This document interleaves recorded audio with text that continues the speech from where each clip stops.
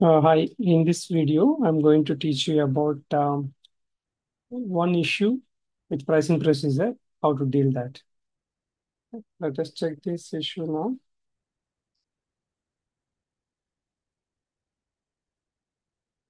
I'm going to purchase order now, ME 21N. So once you go to the purchase order, give the vendor. By using personal settings, I made many of the fields as default to save my time, like plan, storage location. So I'm giving a material which is not having valid info record. Okay. So I have given the supplier and material. So quantity I'm giving 10. So system is giving an error message that net price should be greater than 0.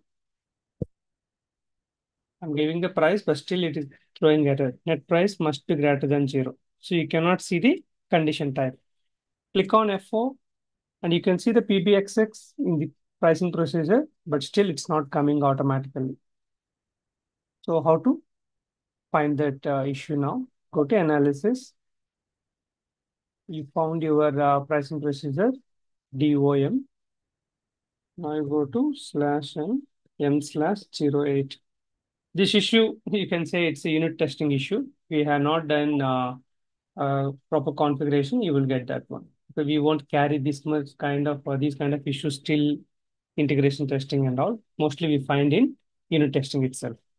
If you see the pricing procedure GDOM, and someone has by mistake they put PBXX as manual condition. So generally for these PBXS, we should not keep manual. It should be unchecked. So we have done the unchecking concept now. It's done. Go back. Now we are going to create the purchase order. /NME 21N.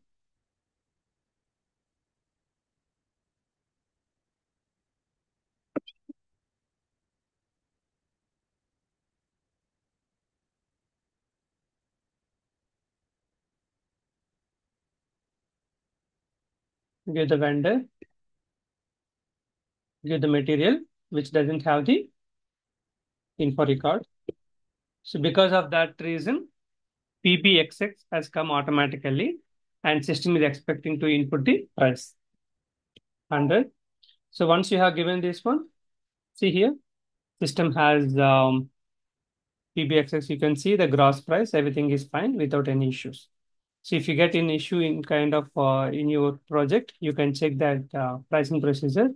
Any manual flag was there, okay? Or else you have to give manually PBXX. You don't have to give, right? So that you have to remove the flag. I hope this kind of a issue, if you can encounter, you can fix in this way. Thank you.